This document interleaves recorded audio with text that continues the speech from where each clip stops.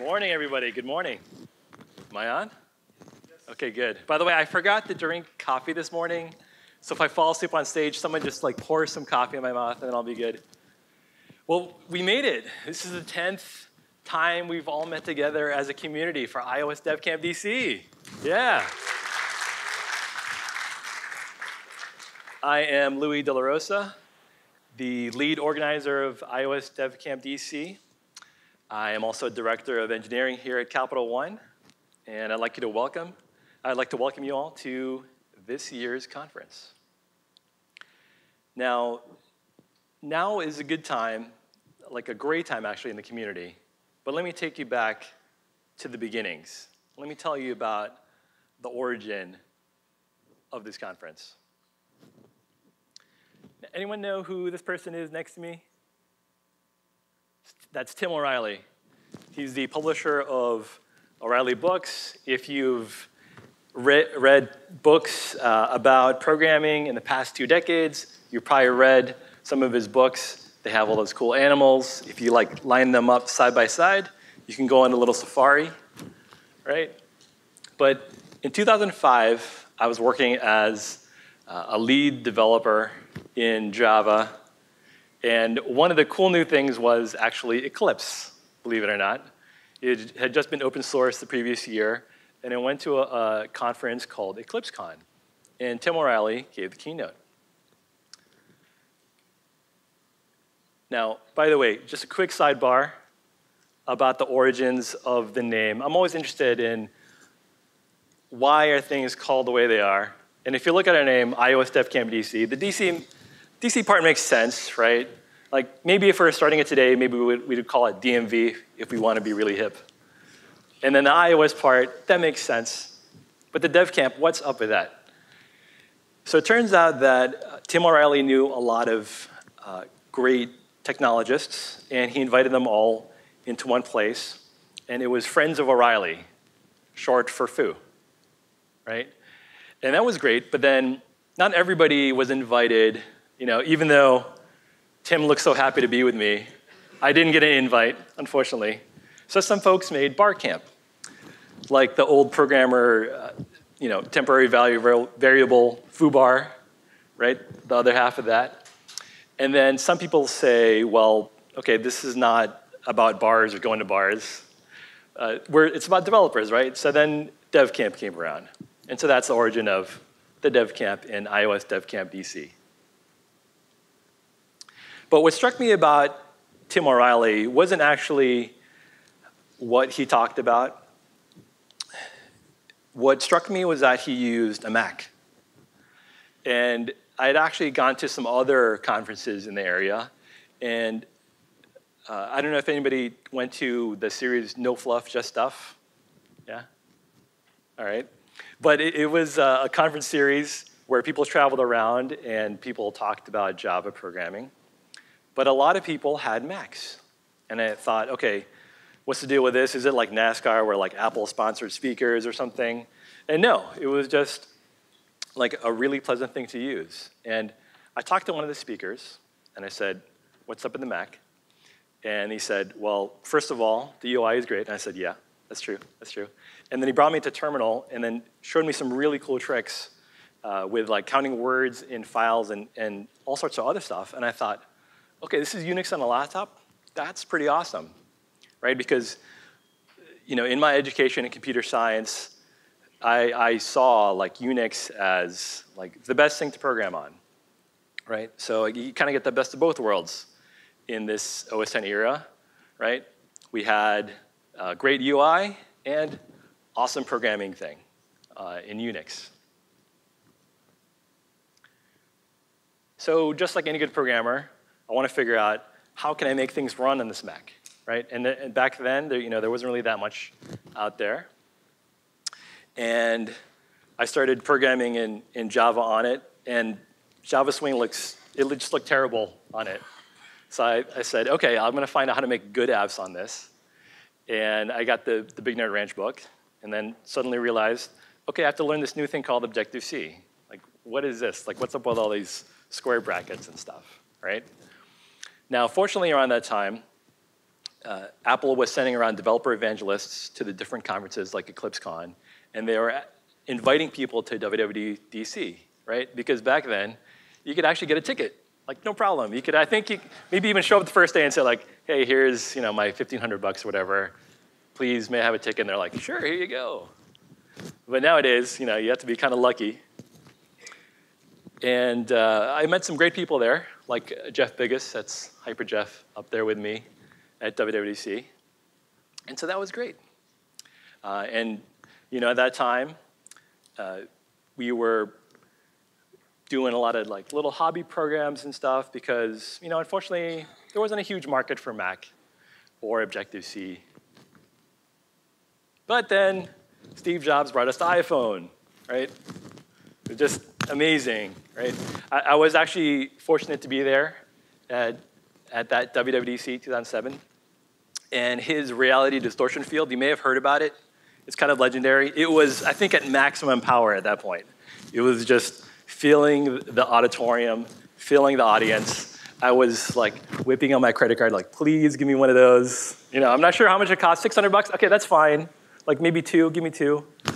And we were just all entranced and captivated, right? I mean, to me, it was basically like, it's a Mac, but in your pocket, And you don't have to have a camera. You don't have to have something for your music. And it was just amazing. But then web apps. Like, Apple wanted us to program in web apps at first. And I don't know about you, but that wasn't my thing. Fortunately, Apple heard our cries and released the iPhone SDK in beta. Now, unfortunately, they released it under a super strict NDA. Like, you could not talk about this at all. We couldn't have this kind of conference unless you all had individually signed the NDA and we posted something like this where it said, okay, no press, please no blogging, nobody talk about it unless you've all signed the NDA. And that's actually from the first iPhone Dev Camp in California. And then a little bit after that, then the App Store opened, right? So that's awesome. Just a little over 10 years ago today. And it was pretty amazing because just like that, our Objective-C skills, which were basically worth nothing, were like gold, which is really cool. And it's kind of interesting because, at the time, my wife just kind of supported me and saying like, okay, that's a nice hobby. My coworkers were like, well, first of all, why would you buy a Mac? Like, we have perfectly good Dell laptops here that you could program on. And my boss took pity on me in terms of, taking a whole week's vacation to go to WWDC. He caught me a few days. But now, now it's like, oh, that was really genius to have learned it then. And I wish I had planned it ahead of time, but it was just really fortunate. And along the way, I had gone indie, which means that you kind of save up some money, you try to sell a Mac app. And unfortunately, I found out I was just terrible at marketing and did consulting. So I went into Ruby on Rails and did that. So if you look at my code and you see I have like tons of commits and all the tests comes first, that's where that comes from. But fortunately, when the App Store came out, people actually needed that Objective-C experience, and that's where I started doing iOS apps for a living. Now, fast forward to 2009, and iPhone Dev Camp number 3 rolls around, and they're looking for some more satellites. So they were pretty cool. They would, just kind of support you and just kind of, promote these different satellite events. So there was Colorado was there, Florida was a new one, and I thought, why not DC, right? We've got a great community here, why not? So, I answered the call, right? It's like, yeah, let's do a satellite. Now, unfortunately, about a little over a month to the conference back in 2009, I realized, you know what? Actually, I've never done this before. Like, what am I doing? Why did I sign up for this thing? And into full-blown panic, like, oh, okay, maybe I should just cancel it. I don't think anyone will know, but Fortunately, I realized, okay, there's these other satellites. Maybe there's somebody that's done this before that can help me out. And fortunately, this guy Joe here in the hat, Joe Pizzillo, he was one of the organizers for iOSDevCamp Colorado. I called him up and he said, okay, just calm down. You're gonna be fine. We've all done this before. We've all been there. You know, take notes, like you gotta get well, first you gotta get a good venue, right? And then you have to have, you know, food and some speakers probably and badges and, you know, wrote it all down. So that was good. That calmed me down. And then around that time, I also realized, you know what, it's probably good to actually have some other people help out too. And that's Jose. Jose, raise your hand. Thanks, Jose, for always being there.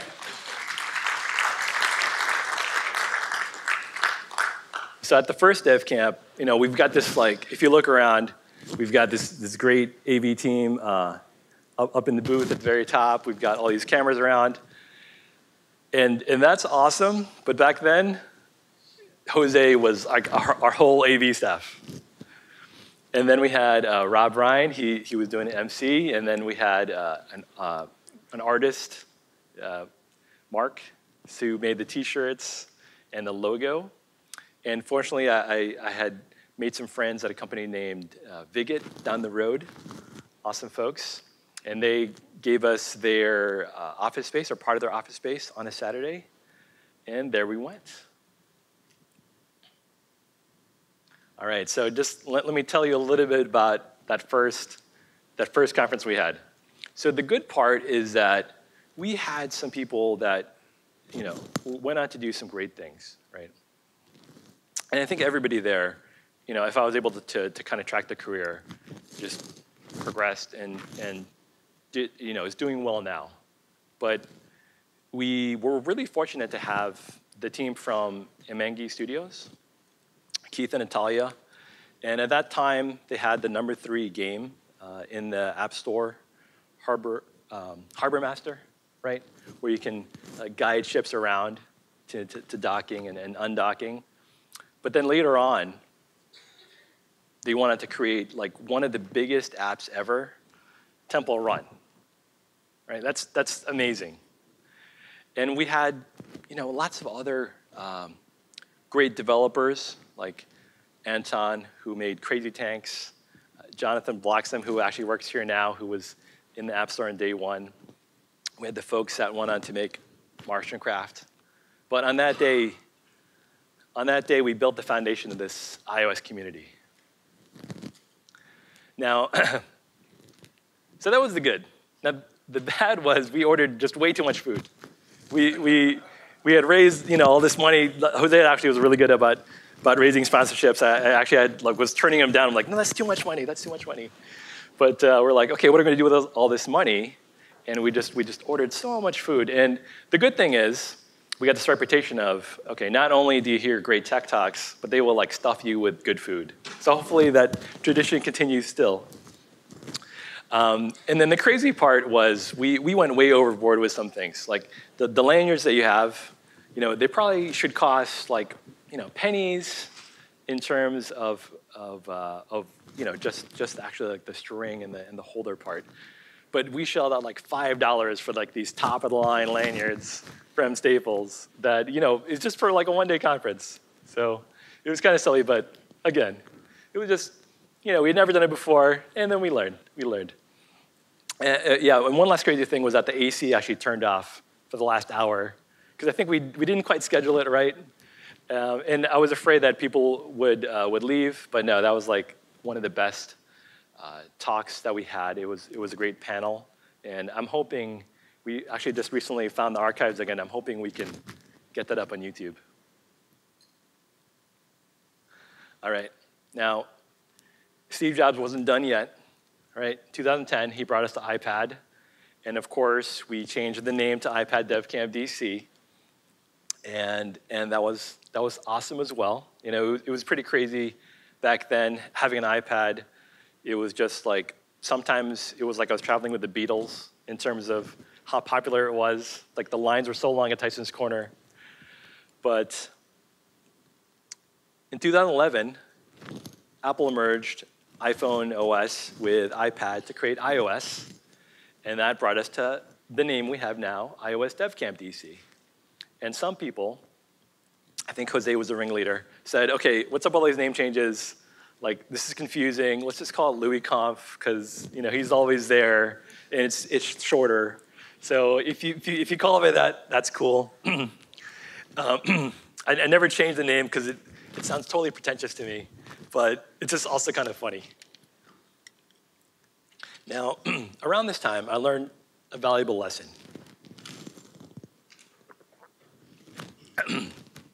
At one point, I thought, okay, I'm getting pretty good at this thing. I could probably do it all myself. So one day, I was in Costco, and I was loading up the cart with all the great drinks and snacks that people came to know and love. And it was not just like irregular drinks, right? It was Cokes from Mexico with real sugar, right? Dominion root beer from Loudoun County with honey from Loudoun County, and in these super heavy glass bottles. And I'm pushing this around like this guy in Indonesia here. And I thought, okay, I got this down. But after that, I was like sore for days. So I swore after that, I'm going to make sure that I have a good team. And this year, we have an awesome team. So I think you saw John. We have Helen and Menahel and Tom and Pat and a whole bunch of volunteers.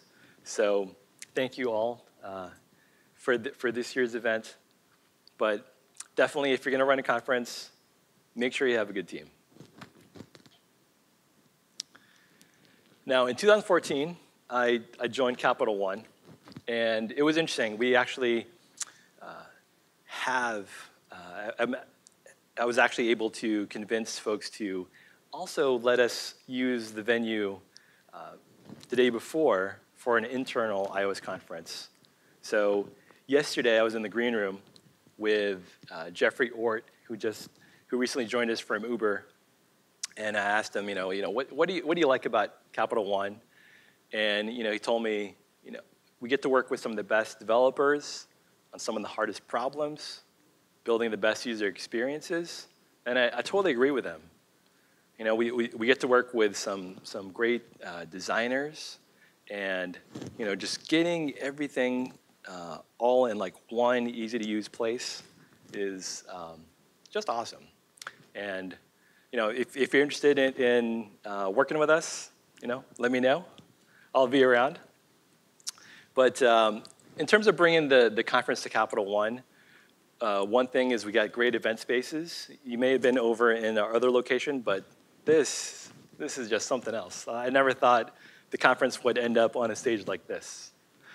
It also forced me to move, well, not forced. My boss suggested, like, maybe Saturday isn't the best time for people to go to a conference. How about Friday? I said, okay, you're right, let's move it to Friday.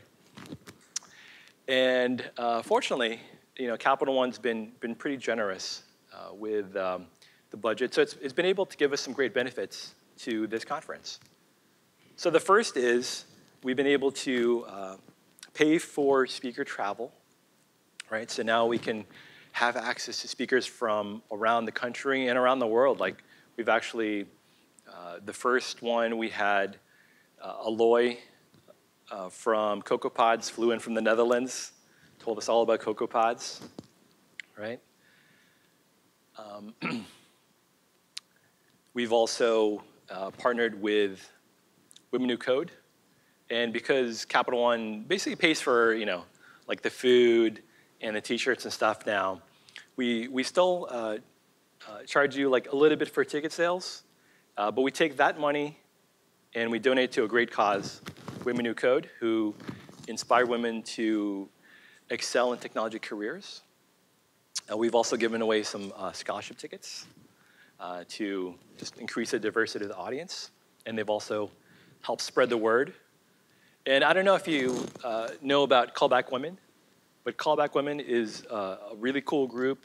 Basically, if you're running a conference, or if you know of a conference, you can send them the call for papers, and then they'll circulate it with women who are engineers, who are programmers, and and just encourage them to speak at that conference. And because of that, we've had some amazing women speakers in these past recent 4 years. I've actually been fortunate to work with some of these great engineers. So if you look in the top right, that's Natasha the Robot's avatar. I used to work with her. Heidi has built some great developer tools. Unfortunately, she couldn't make it today. But hopefully you'll see her at a future event. Tripta in the lower left talked about server-side Swift last year. And in the upper left, there's Michelle. And she gave a great talk that's available online from last year about debugging. And yeah, there's just been some, again, amazing women engineers that we've heard from, and there's several here today. Oh, by the way, Kate Huston, who is kind of middle left there, she gave me a great tip, which I followed, and it's actually about just following women engineers on Twitter. And I thought, okay, that's just kind of simple, like I'll do that. And it's interesting because when you do that, you get to know, okay, here's some amazing women and stuff that they're talking about, and then also it just kind of like increases your network, increases your kind of understanding of the world. And again, this is a great tweet by John. He ran the social media this year. And one of the great things that we've been able to do for this year and the past 3 years is just try to have like a great balance of men and women speaking at the conference. I can never do this many emojis. Like, it's beyond me. All right. Capital One also has a new initiative called Swagless, right? And you think, wait, Swagless? I'm wearing the T-shirt. What are you talking about? But in the past, we've given away notebooks or water bottles or lunch bags or bags, and we basically said, okay, let's take that money that we would have spent on that stuff, and let's give it to some others to help raise them up, right? So I already talked about Women Who Code. They're helping women to just grow in their technology careers. We're also sponsoring this year TechBridge Girls, which helps low-income girls with STEM education. And hopefully, who knows, in the future, some of them will attend, some of them may speak at this conference.